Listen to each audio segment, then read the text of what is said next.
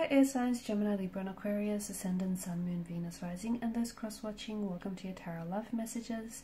In today's reading, we're going to take a look and see what is it that your person wants to confess to you, and what is it that they're hiding from you.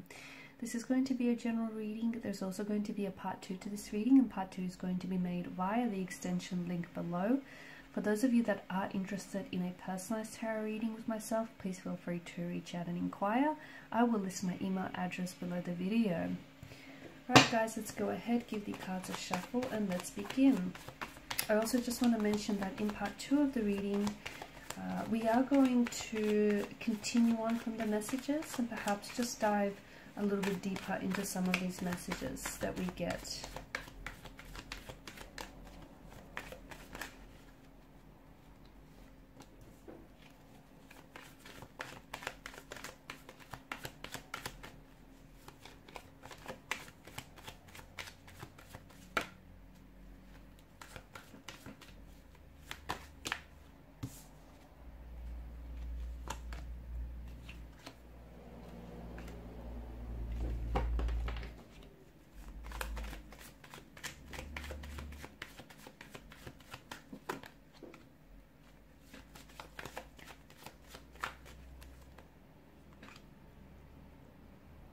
Okay, so if this is like an ex or someone that you've recently disconnected with, bottom of the deck you have 8 of Wands, then I do feel like this is someone who hasn't let go of you emotionally or energetically.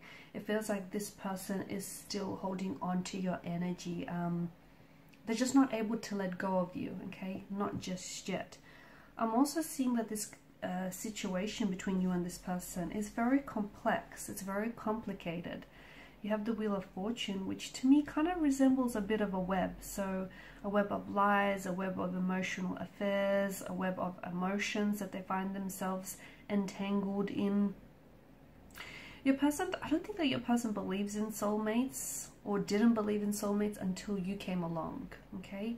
However, I do feel like the relationship, the connection with you has been very turbulent. They have kept secrets from you in the past.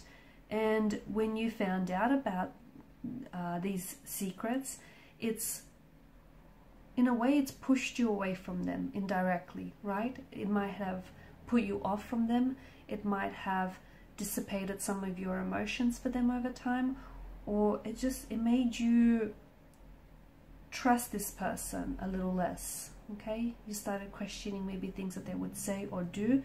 They do have this pattern that feels like they're either exaggerating or they have a tendency to not tell the truth a lot of the time. So they like to maybe fabricate the truth, they like to stretch the truth, they like to tell you a version of their truth. But as I say, we all know the truth doesn't have versions, right? So if they're telling you a version of the truth, they're telling you a lie, bluntly put. Your person might be a compulsive liar. Your person might be someone who is, the thing is, they've lied in their past and now it's sort of embedded into their character.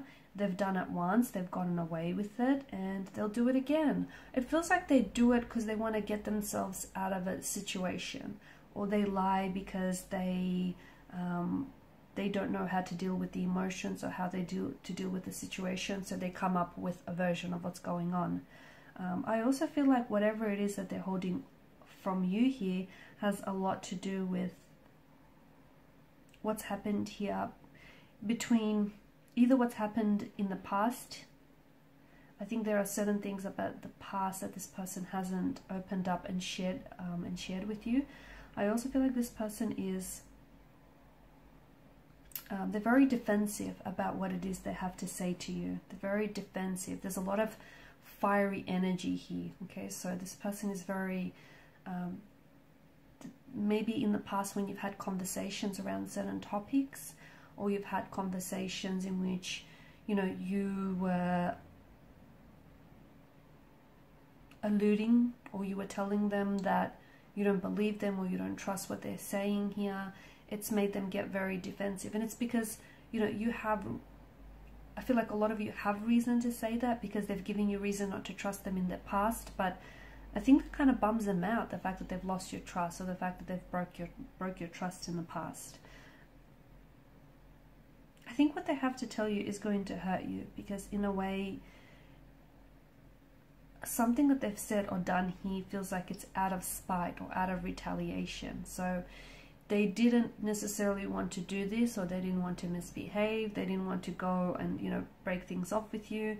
They didn't want to walk away, but they felt like they were responding to the situation somehow, at least emotionally. Because they didn't confront what they were feeling, they didn't confront their emotions, they acted out and they lashed out in anger, hurt, or even resentment. There might be someone else in the picture here, okay? Maybe your person here has,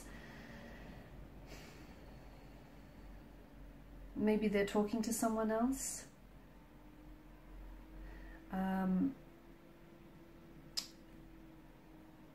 Maybe this is someone who is, maybe they have cheated on you. I feel like it's somehow to do with the past. Maybe they've cheated on you in the past, or they've cheated with you with someone that they've known from the past. Might have been a romantic interest of some sort. They're wrangling with this difficult issue of how to tell you this, okay, of how to tell you what they've done here. Or I think they're trying to, it feels like they're trying to fool themselves into thinking that it's time to move on from you and it's time to move on from the situation. But I don't think this person is ready to move on. And I think, I don't think they're comfortable telling you this, because it feels like they're kind of, again, they're fooling themselves into thinking that the two of you are going to cross paths and everything is going to work out. To me, it feels like there's been some resistance in this person's energy to grow. And a part of that growth means that, you know, they would be able to hold honest, candid, transparent conversations with you.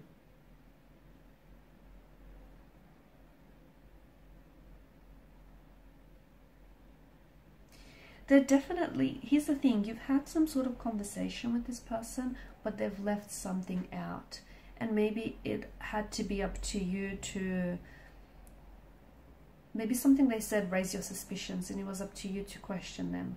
Maybe, you know, it was up to you to bring this conversation up. It just feels like they've left something out because they weren't ready to share this with you. They were scared that, you know, whatever it is that they wanted to tell you, that it was going to possibly hinder this connection. It was going to, you know, it was going to hurt you, or it was going to make them appear in a negative light.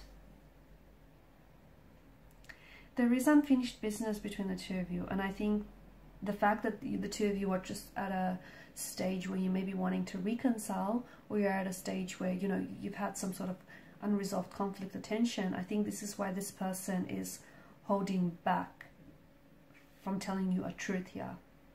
And the truth could be that they may have cheated on you. They may have been talking to other people here. The truth is definitely going to hurt you. It's going to anger you as well. But it's something that you deserve to know, right? The cards are definitely encouraging for them to come forward and open up to you so that you can move forward. Maybe whether it is you're moving forward from this or you're moving forward together in the connection. The cards are definitely encouraging that. In part 2 of the reading, we're going to take a look and see whether this person is finally going to open up to you and reveal the very information, the very things they're keeping from you. So follow me to part 2 via the extension link below. I just want to thank you guys for your time, your energy. Please show your support by liking, sharing, and subscribing to the channel. Bye.